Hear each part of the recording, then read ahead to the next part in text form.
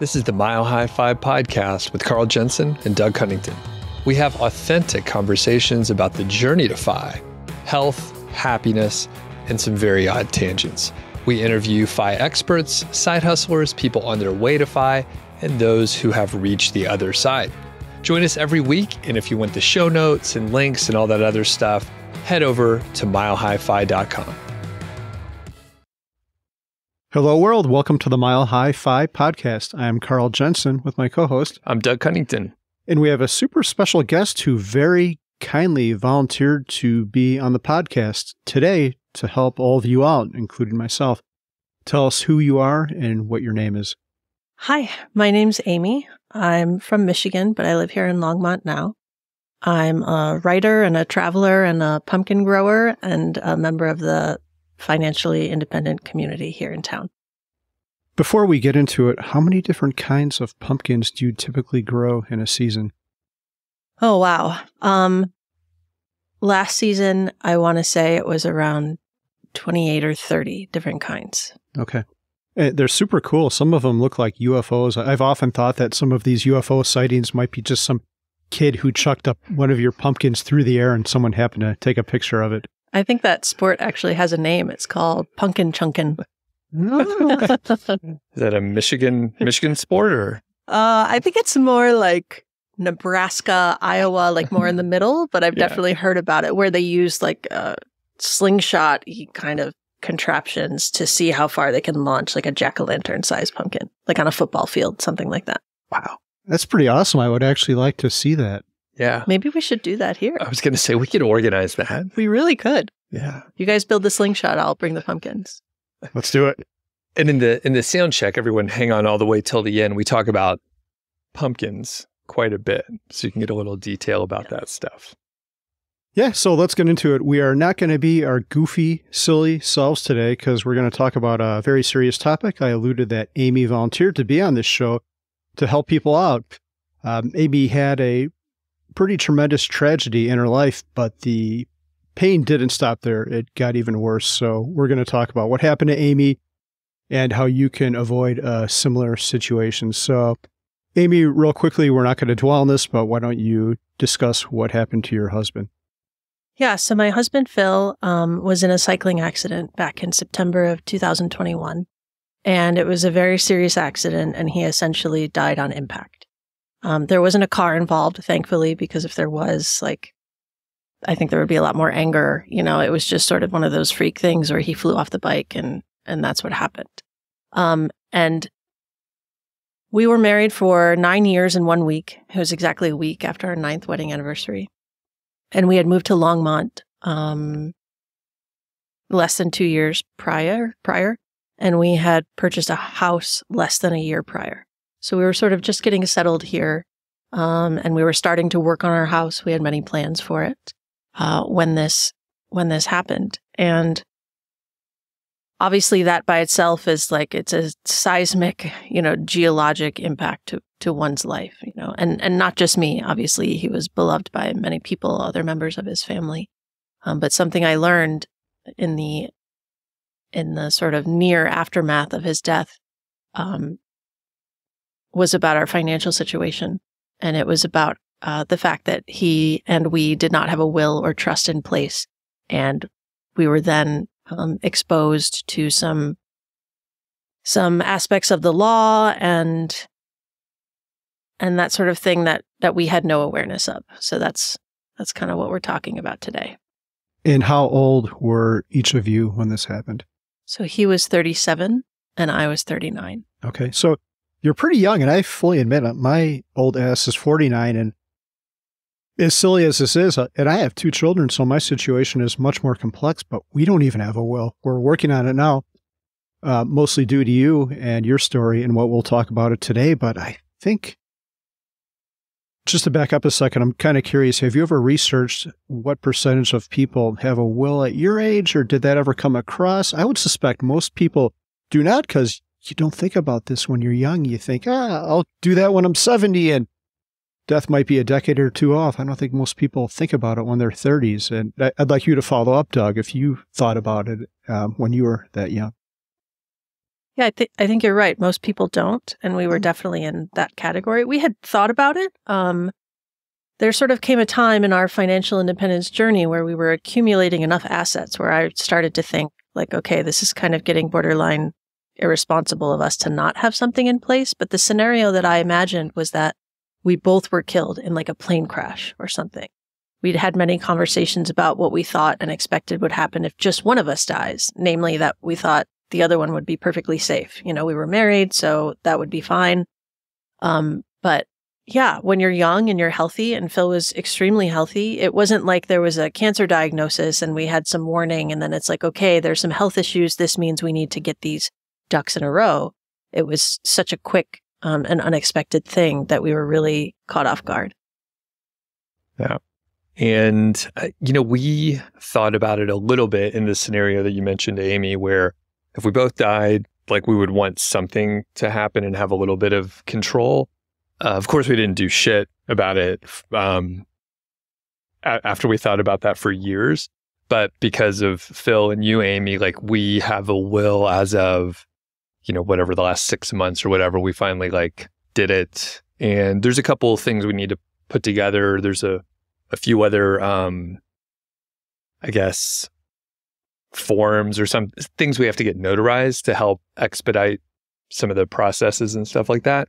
But now we do have a will. So I'm so glad to hear that. Like, I think you're the first specific person who has been like, because of your situation, I have now changed something about my life and my planning. And so thank you for telling me that. Oh, yeah. Thank you. I mean, yeah, like we'll get into the details, but yeah, we finally did it. So yeah, Carl, you're up next then. We are up next. I was talking to Steve, an attorney, mutual friend of all of ours, and he gave me everything I need to do to get the ball in motion. So we're going to do that very, very soon. But Amy, I always had the same thought as you. What happens if both of us die in an accident? A plane, actually the same scenario. What happens with our kids? And we were just lazy and busy and never got around to it, but it will be done very, very soon. And before we go deeper, so no kids, right? Can you lay out some of the other stuff? Were you working? Was Phil still working? Like how retired were you? And just kind of, the fire aspect as well. Yeah. So we don't have kids. We were childless by choice. That was actually a big reason when we met of how we knew this was going to work, because we were both on the same page about that, which at the time, like in your mid-20s and you're dating, that was actually really hard to find. Right. So that's that situation. Money-wise, we had reached financial independence right around June of 2020. And I think it sort of was one of those things that happened slowly at first. Like we'd been working on it for years, but then all at once, it's like, okay, you're there. And what are you going to do with your life now? Right? So we had just moved to Longmont when this happened, and I had been job searching, but then it was like, oh, okay, maybe that's no longer necessary. And so we decided that I was going to go back to school, which is something that I had been thinking about doing. With this sort of longer term goal of teaching community college English sort of throughout our retirement, where the kind of job where you can, do a semester here or a semester there as an adjunct, but you're not like tied down. If you want to go traveling that year, you don't have to do anything. So that was sort of part of that plan.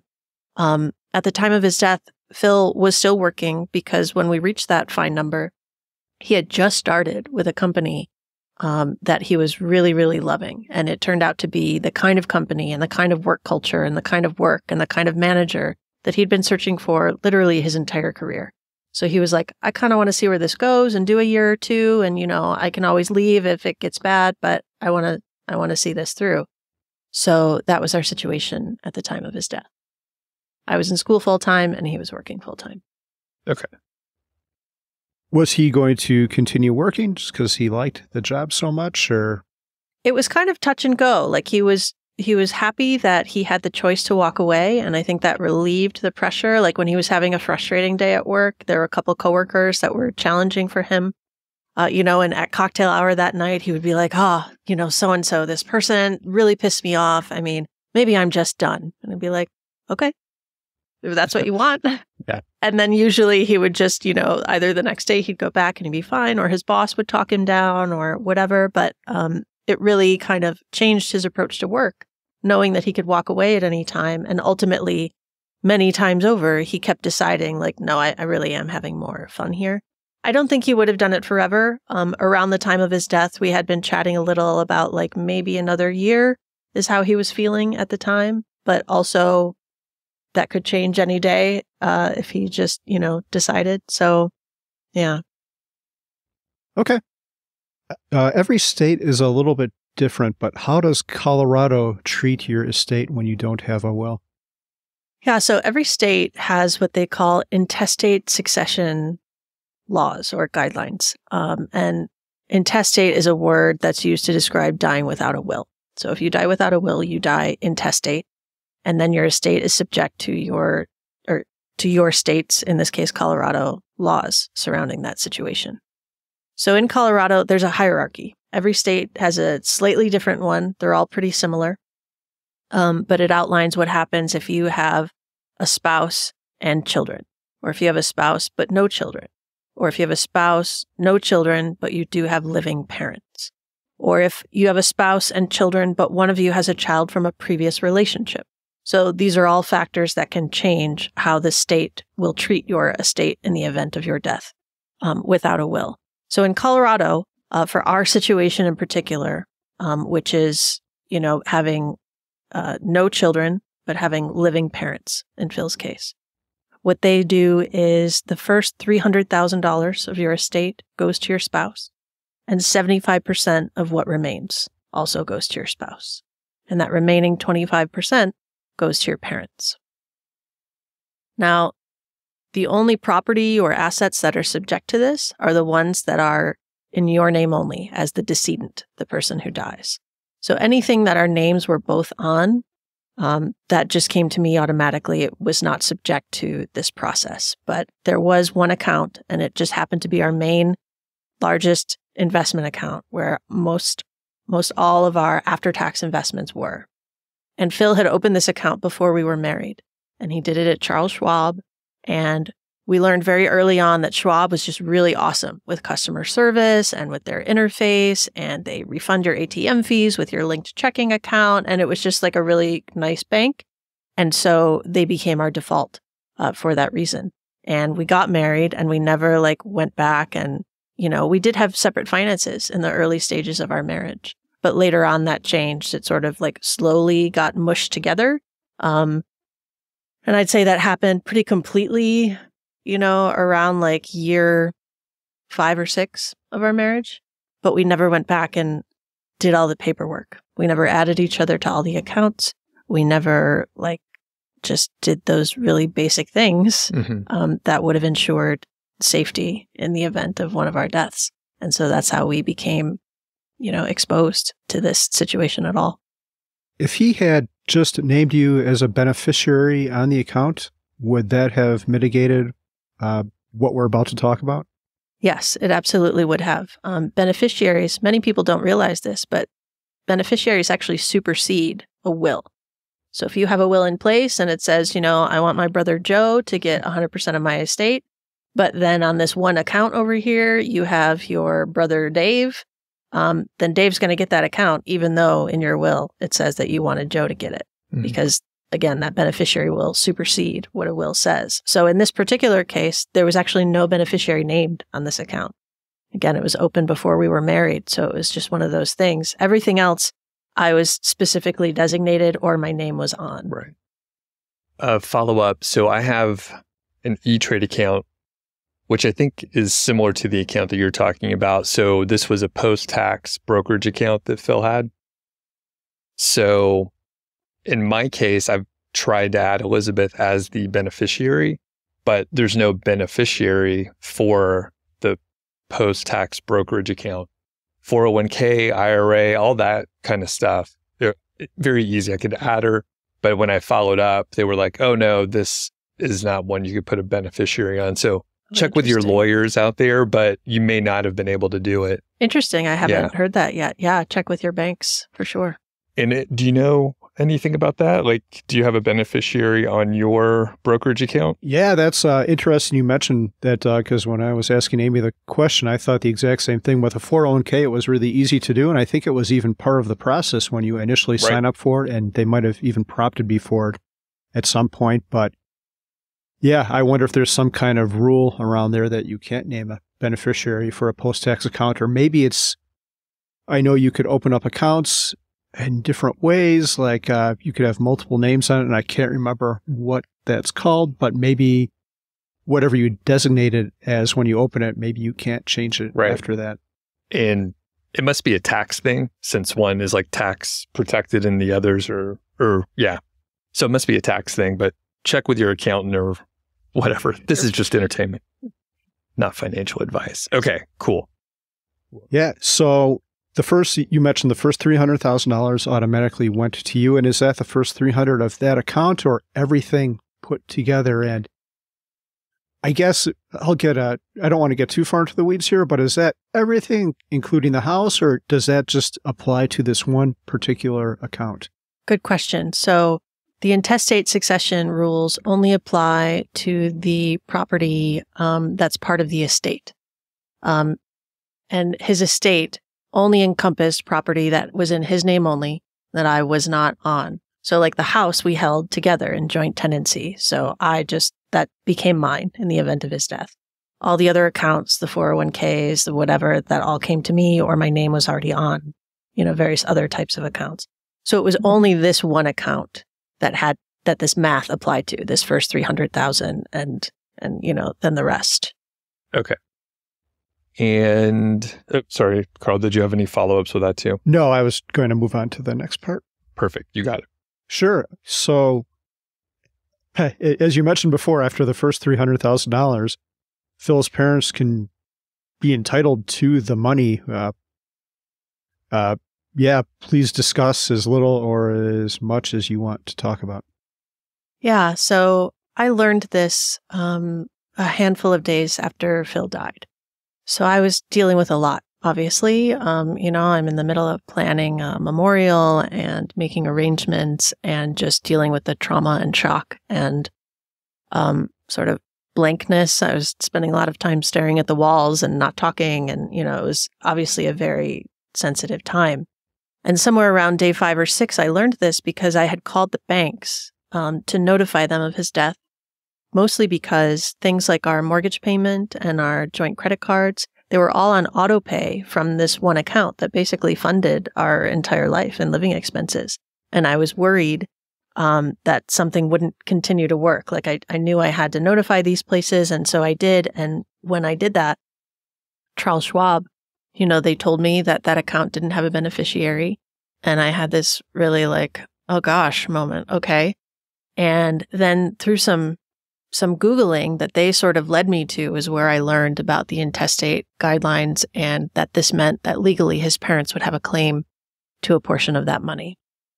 In the beginning, I didn't think they would take it. I genuinely didn't. Everyone was, when I say everyone, I mean like people at Schwab and the probate attorney and whatever. They were like, well, this was obviously just an oversight. Phil and I had actually talked many times about the fact that it was our belief that if something happened to one of us, everything would go to the other. Like we thought being married was a protection in and of itself. And so learning this was really jarring, and I was scared. And then I was like, okay, well, they're not actually going to take this, are they?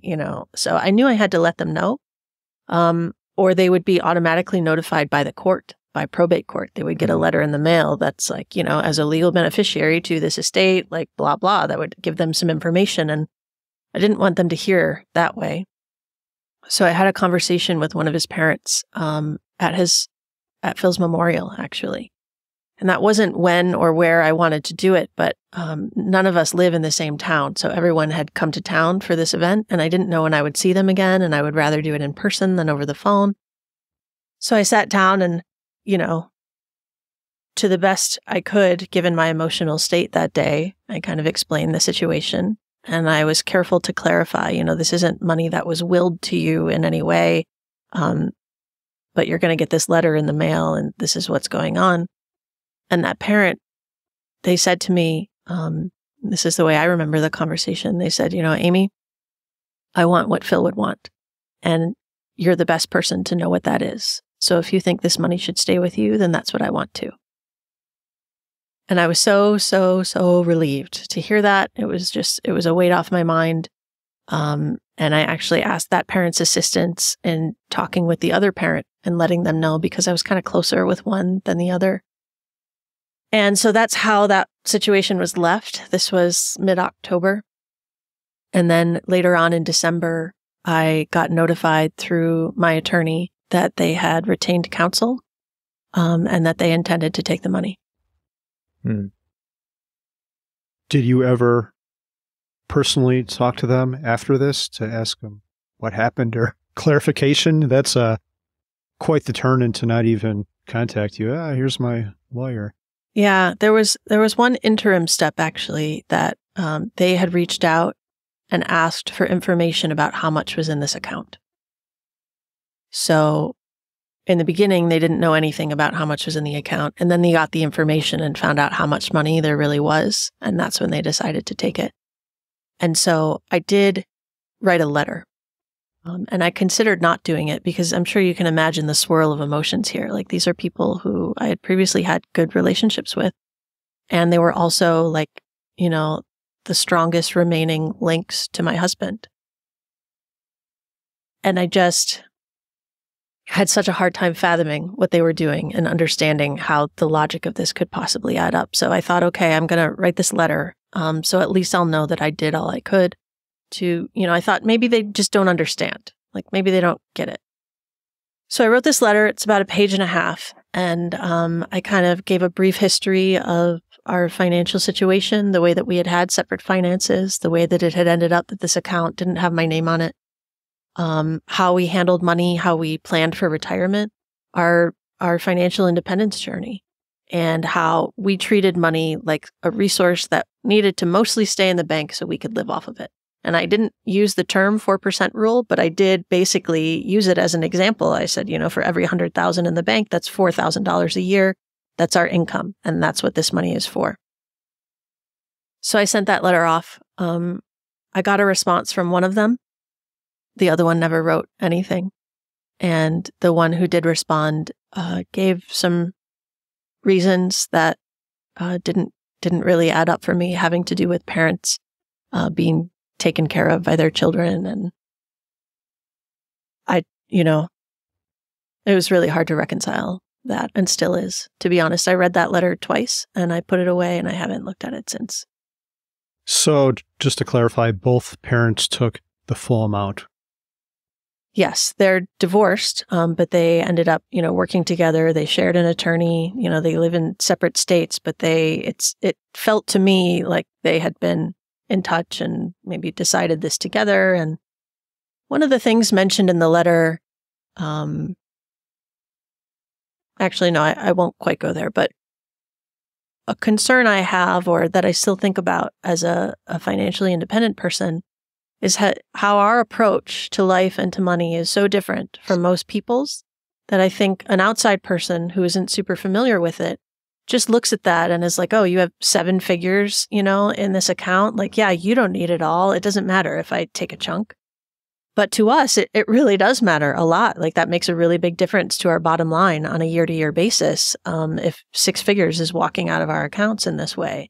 So I don't know how much of it is just a lack of understanding around that. I think there might be a piece, and again, this is just my own imaginings, this is my own speculation, but I could see a scenario where they could be like, well, you're not even 40 yet. You don't deserve to be retired. Like, we're older, like, we've worked, we raised him, whatever. Why should you get to just not work now? But it's like, well, because that's what we worked for. That was our plan. This is what Phil and I built. This is what we intended to do. We accepted all the risk that helped accumulate that money, whether it was, making changes to new jobs or risk in the stock market, those kinds of things. And we also didn't spend nearly as much as we could have all along, right? Like, we could have been living it up. We could have lived in a mansion. We could have done all these things. And we sacrificed some of those options in service to this greater, larger goal that they then got to, take away a piece of. Doug, I've thought about this a little bit with my own family, and you like to think I only have one surviving parent, as do you. And in my mind, I think there's no way my mother would go after this. And I don't think she would, but maybe this Amy, maybe this would be a good thing for you to comment on. Did you think there was any chance they would take it? And then, Doug, I'd like to know if you've considered this scenario. You know, in the beginning, I thought, no way, no how, they would never. And after considering it a little more, you know, their financial situations are a bit different between the two of the parents. And I thought that it was possible that one of them might, and that the other one wouldn't.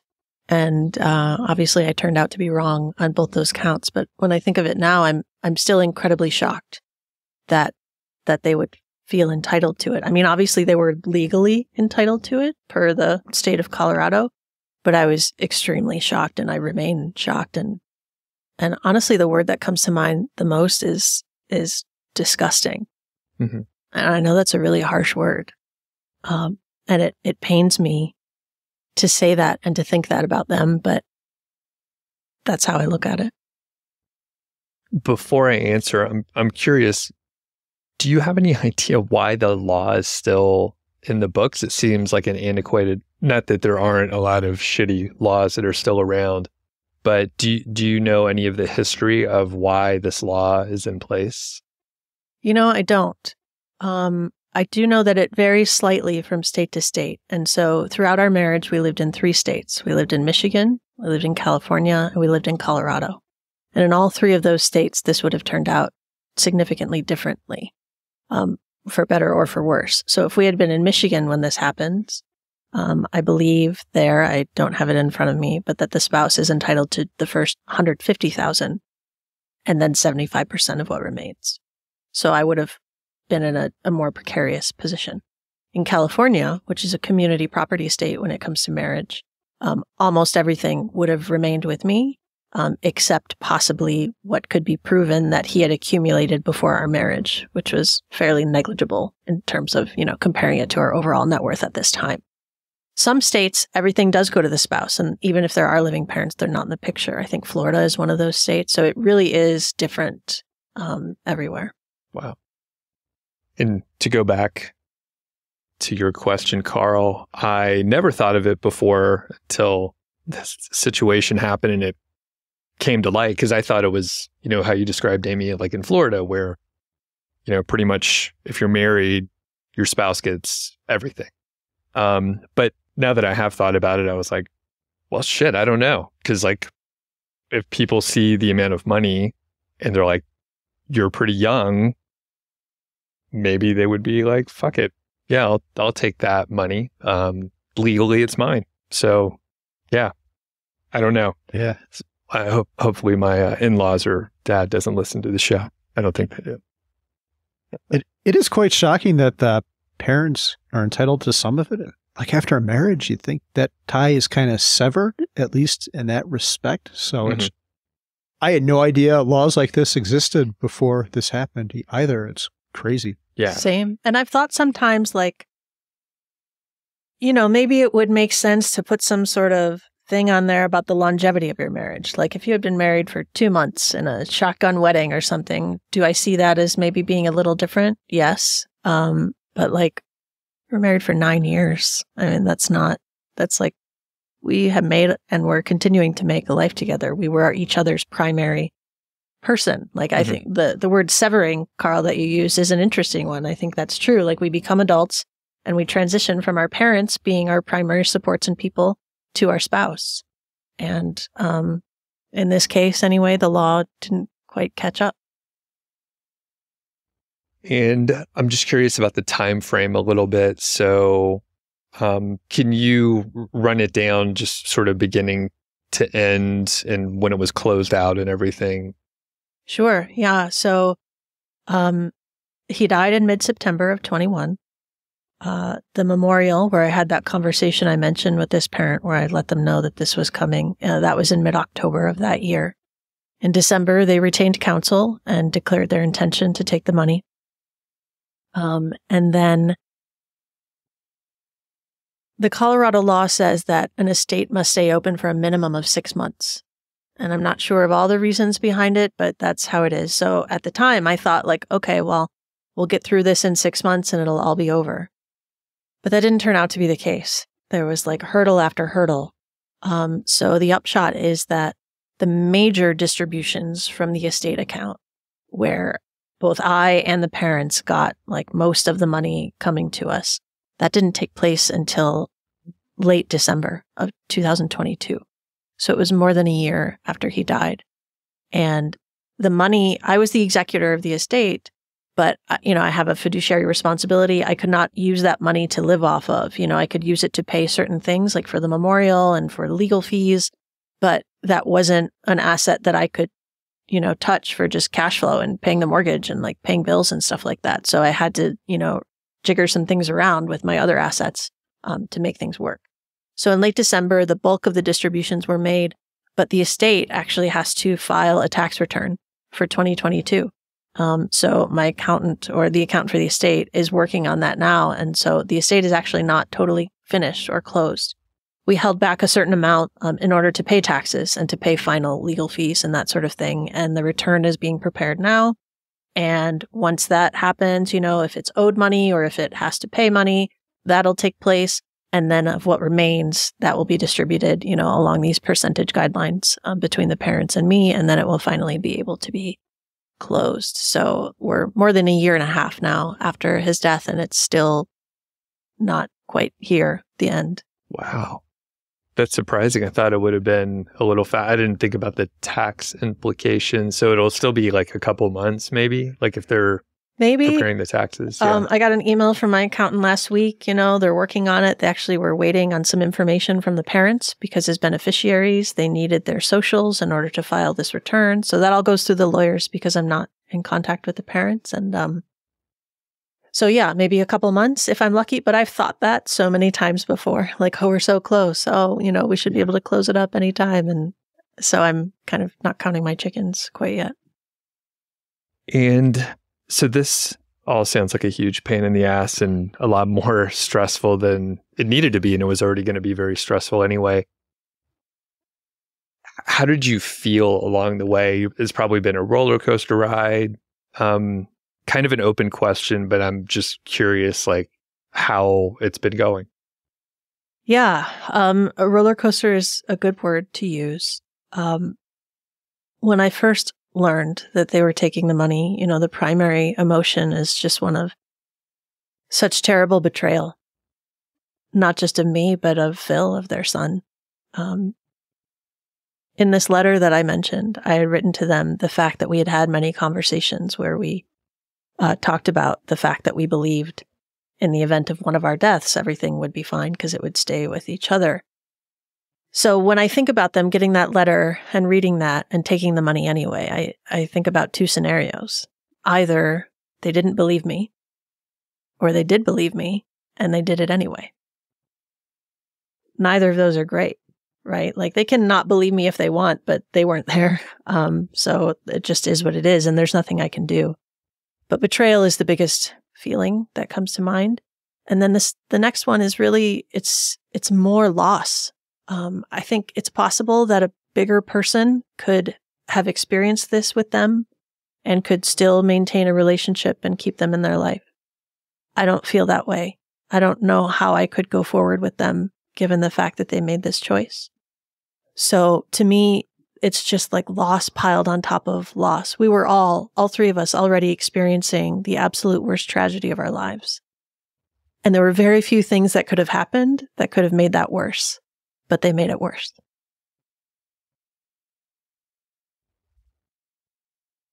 I know that's very heavy. I know this is usually a funny podcast. We can make some jokes if you want. What a downer, Amy. I know. No.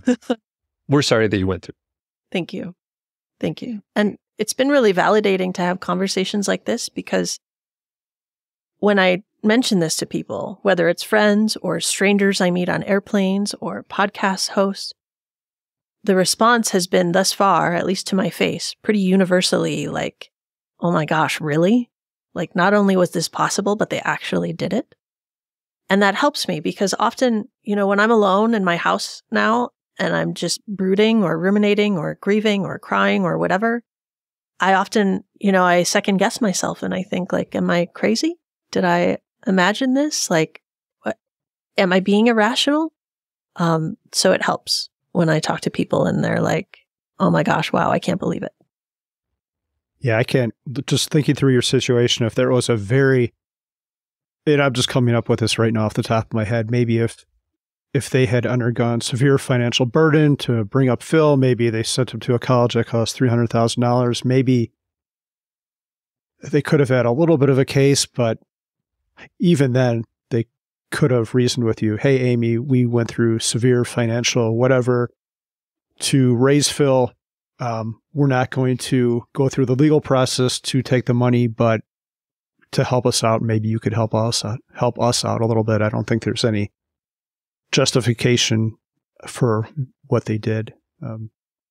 Yeah. And I don't have kids, right? So I can't pretend to know what they're going through as a parent losing an adult son, and for one of them, their only child. And I don't pretend to understand that. Like I can't at all. But I also can't understand the mental gymnastics required to justify thinking that you as a parent would be entitled to this piece of money that your son and his wife, saved up and built together. It's a really tricky logical puzzle. Yeah. So how could all of this have been avoided? Yeah, that's the $1,000,000 question. So there's a few things. One is the beneficiary designation we were chatting about. And Doug, you mentioned that, with your bank, they actually wouldn't let you designate a beneficiary. And I don't know if that was the case here, but I do know that now, as a person who's very aware of this and has thus buttoned up my own estate very neatly and tidily, I do have beneficiaries designated for everything, including, after-tax brokerage accounts. So, like I mentioned before, beneficiaries will supersede a will. So not only do you need to designate your beneficiaries correctly, but you should really go back and look at all of your accounts and make sure you don't have an old designation on there that you want to change. Like that's a common and dangerous thing, especially when we're talking in the financial independence space and you might have some pretty large accounts out there. It's a big deal. So the next sort of level of defense is wills and trusts. Especially if you're on the FI path, a trust is pretty appropriate and stronger than a will in many cases. Even if you want to maintain separate assets from your spouse, you can make it so that the trust is the beneficiary and that your spouse is the other trustee so that everything ultimately goes to them. So there's lots of different ways you can do it. But there's also other questions that didn't turn out to be relevant for us, but that easily could be relevant. And that's things like a medical power of attorney and a financial power of attorney. So if you're incapacitated, you need someone to look after your financial affairs. They may still need to pay your bills or whatever. So you need to have something in place that enables them to do that.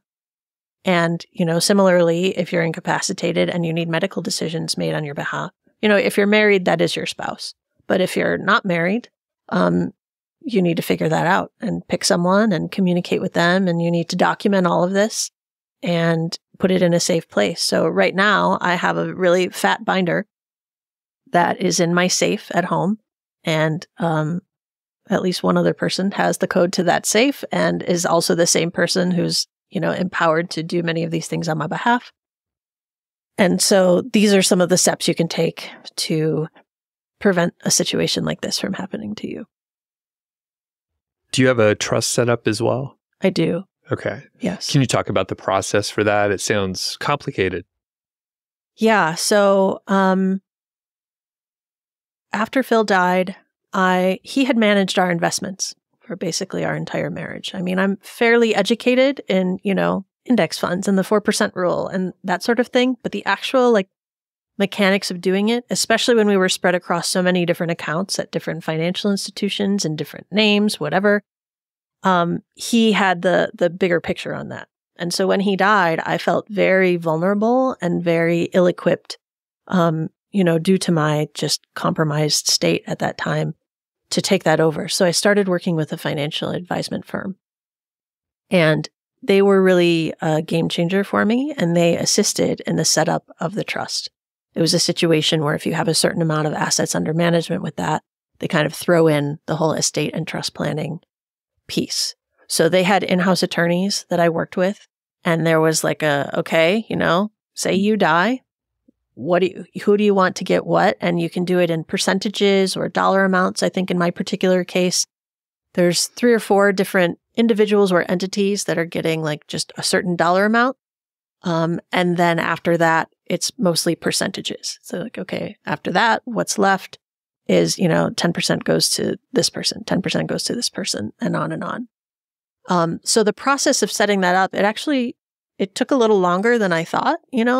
There's a lot of like legalese, and the lawyer handled most of it, but I had to have several calls with them that were an hour or so in length. That was like, okay, this is what we're doing, and then you're also tackling the medical directives, some of which are, describing like, how long you want to be on life support in the event of all brain activity ceasing. It can get pretty granular, but they have all these templates, right? So you just kind of tell them, okay, I want to take care of the medical stuff and the financial stuff and whatever. And then they're like, okay, these are the papers.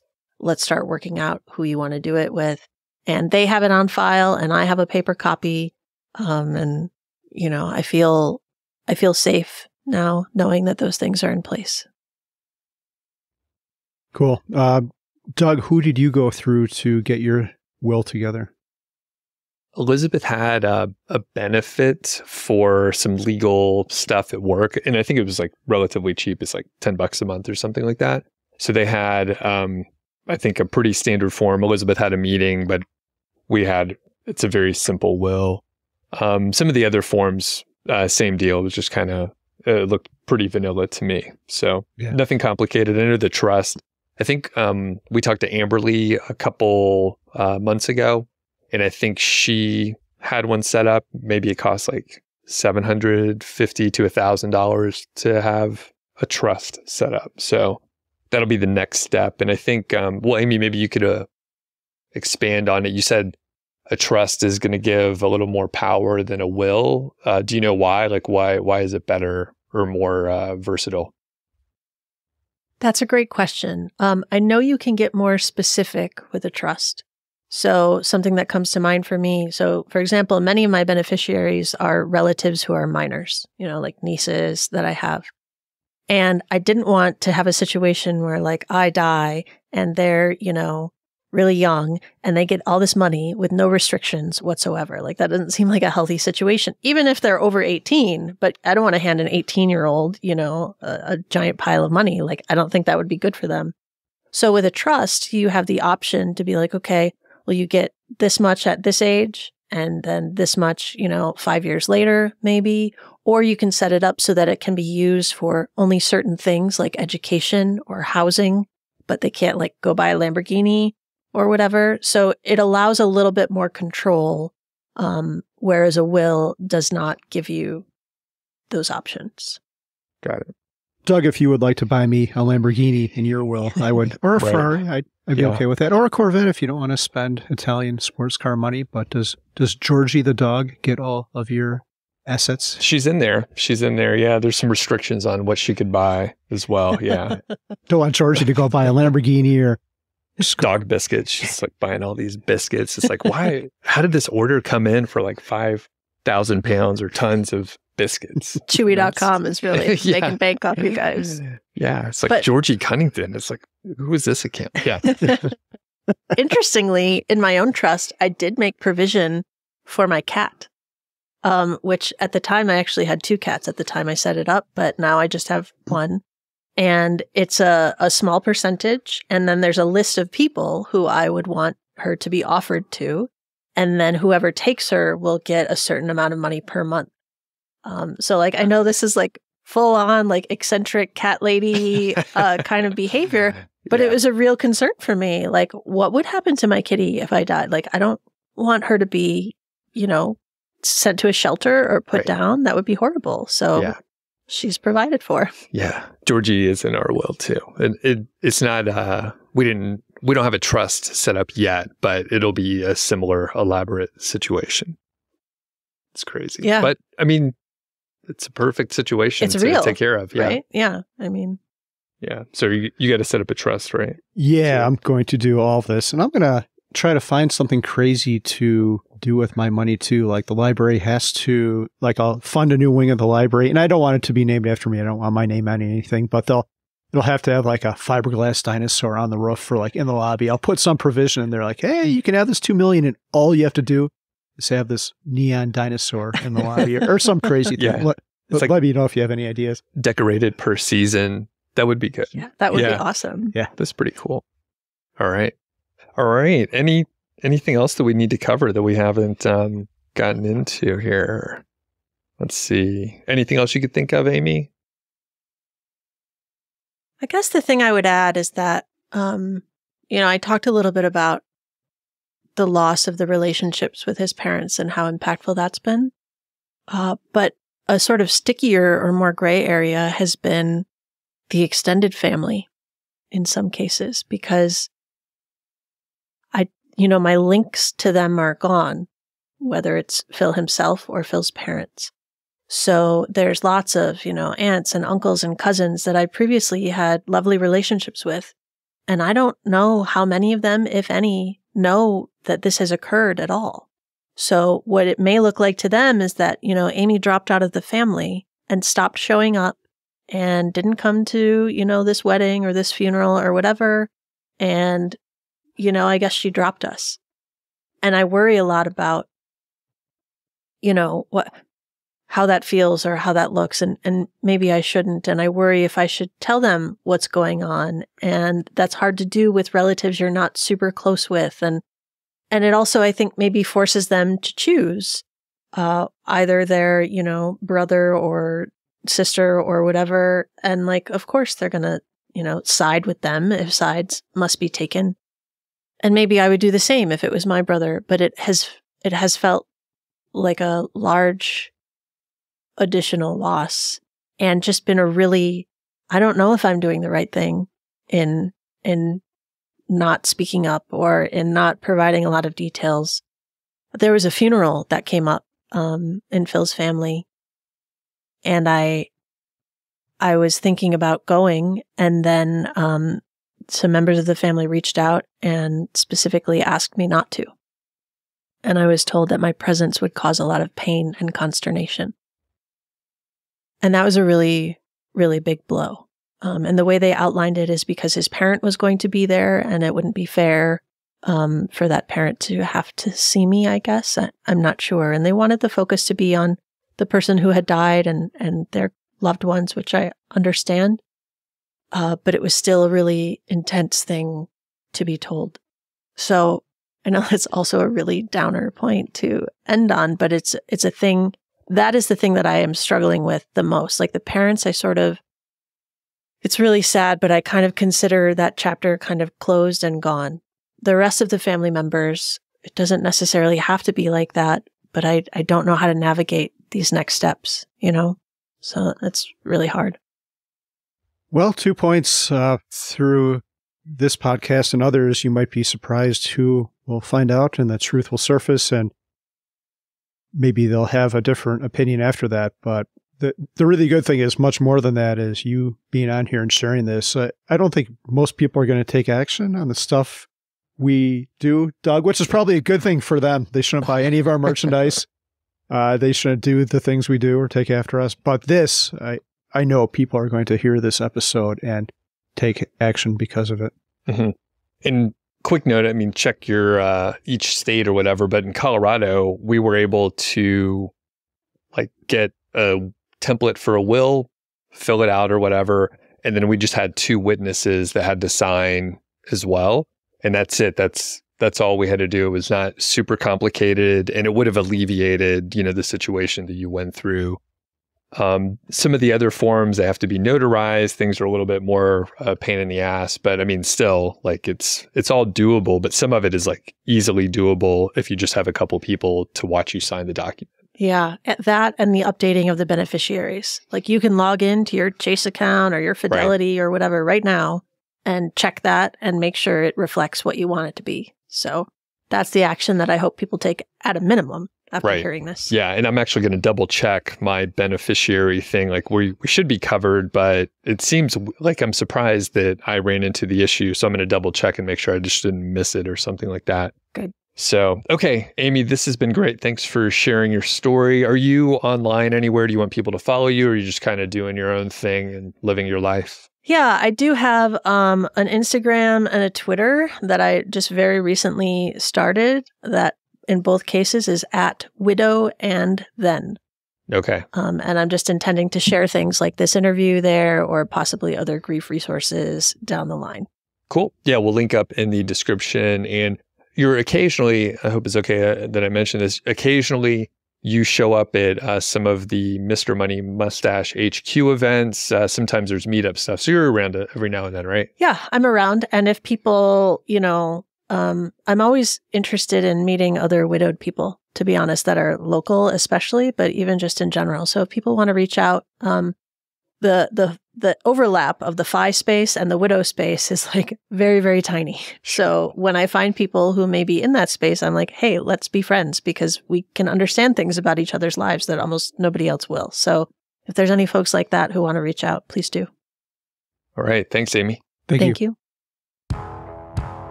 Thanks for listening to the show. That was the Mile High FI podcast, and I'm Doug Cunnington, the balder host, and Carl Jensen is the cool, sexy one. If you dig the show, please do 3 things for us. Number 1, tell a friend, a family member, an enemy about the show. We really don't care who you tell. Maybe forward them a specific show that you know that they will like. It's the single most helpful thing that you can do to spread the word. It's like giving us a virtual high five, and actually we don't give high fives in person, so the virtual kind's pretty good. And more importantly, your friend or family member or even your enemy will appreciate the fact that you were thinking of them.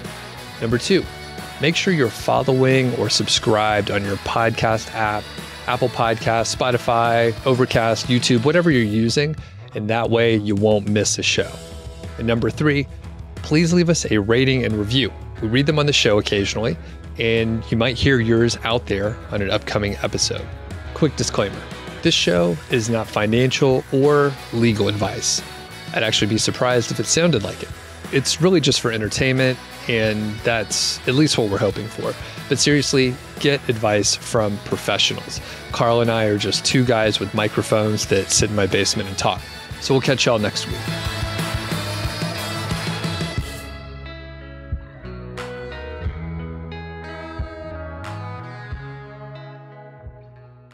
Amy, when did you get into growing pumpkins?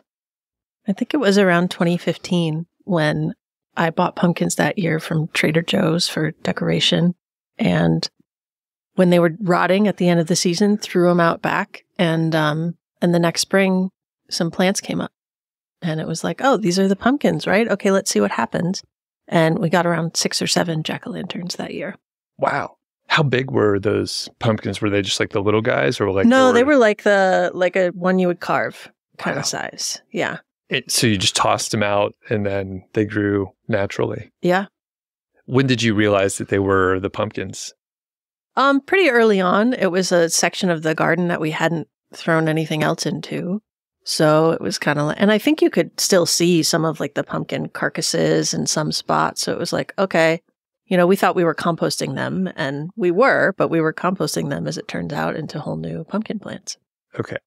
And then what happened? Because I kind of remember that you gave us like 8 pumpkins of different varieties last fall. Yeah. So that year was the beginning. And then every year thereafter, the pumpkin obsession sort of grew. So I really love fall, and pumpkins are a harbinger of fall. So I really loved having them around. And I felt like by starting to grow them, they go in the ground in mid-May or early June. So it felt like I was extending fall. I was able to like interact with the pumpkins and have them in my life like for so many more months. So at the time we lived on 3 acres in Michigan, and there was a lot of space to play with. And we didn't plant 3 acres of pumpkins. That would be insane. But we had space to make a pretty large patch. And I think the biggest yield I had in Michigan was around 250. And then we spent a year in San Francisco where I couldn't grow any. And that was really sad. And I stocked up at Trader Joe's that year and tried to like bring fall into the house, even though fall in San Francisco basically doesn't exist. And then here in Longmont, I think my 2 years are both in the mid 300s in terms of my yields. And I expanded to many different varieties. A lot of them are small. Some are big, different colors, the kind that are like lumpy and have warts on them. Yeah. Yeah. That's a lot. I have a couple follow-up questions. You mentioned you lived in San Francisco, and I'm thinking of a Japan situation. Do they have any kind of apartment pumpkin, like a mini pumpkin you can grow in a pot that's like 4 inches, a cube of 4 inches? Not that small. The best you could do, which I did consider, is you could get one of those like really big pots that you might put on your patio, from Lowe's or something. And there are some varieties that might do okay in there of the smaller pumpkins specifically. And they're more of a bushy plant instead of a vining one. So you could do that on a deck or a balcony or a roof. I never did that because the logistics of doing it, we didn't have a car there. So it's like, okay, I would have to haul all the soil to fill that pot up to the roof of my building. Like it was just kind of too much. So I didn't try. In my follow-up question, going to the other end of the spectrum, I'm sure you've read about those contests where they grow a pumpkin the size of a Honda Fit.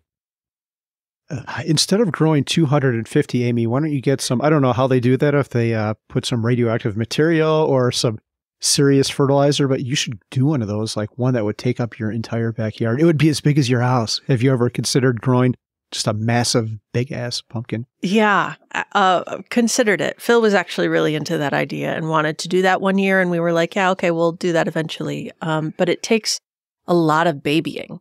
In particular, you don't want those to grow too fast because their skin, their shell will crack, and that like negates the whole thing. It'll rot from there. You can't salvage it. I've actually had that happen with pumpkins that are just like maybe, 30 inches across. Like if they grow too fast, that'll happen. And you have to shade them, the fruit itself. You don't want them sitting on the ground because of rotting, so maybe you're using pallets. And then the question is, okay, well, when it's done and it's 500, 1,000 pounds, like if you're a real farmer and you're entering that into a county fair, you have a crane and a tractor and you're transporting that. But like, we don't have a crane. I don't have a crane or a tractor. What am I going to do with it? The only choice would be to like chop it up in the yard. And that's just sort of sad. Like, why grow it to do that? So that's why that hasn't happened yet. I volunteer the trailer that we have at the HQ. We might have to go rent some kind of device, a forklift or skid steer. But yeah, if you ever get around to it, let us know and we're here for you. So what's the biggest pumpkin that you've grown? Honestly, I haven't really kept track. Not that big. I think 30 inches and, maybe around 60 pounds is the biggest that I've gotten. Okay. And I don't know if 30 inches is even right. I'm really bad at guessing measurements like that. Sure. But, yay. Yeah. Big. Okay. For the listener, she's holding her arms out like a in beach a circle. ball. Yeah. Like if you carried it, that's about as big as you can wrangle. Yes. Okay. Yes. Wrangling size is what they call that. Pumpkin wrangler. That's my new job title.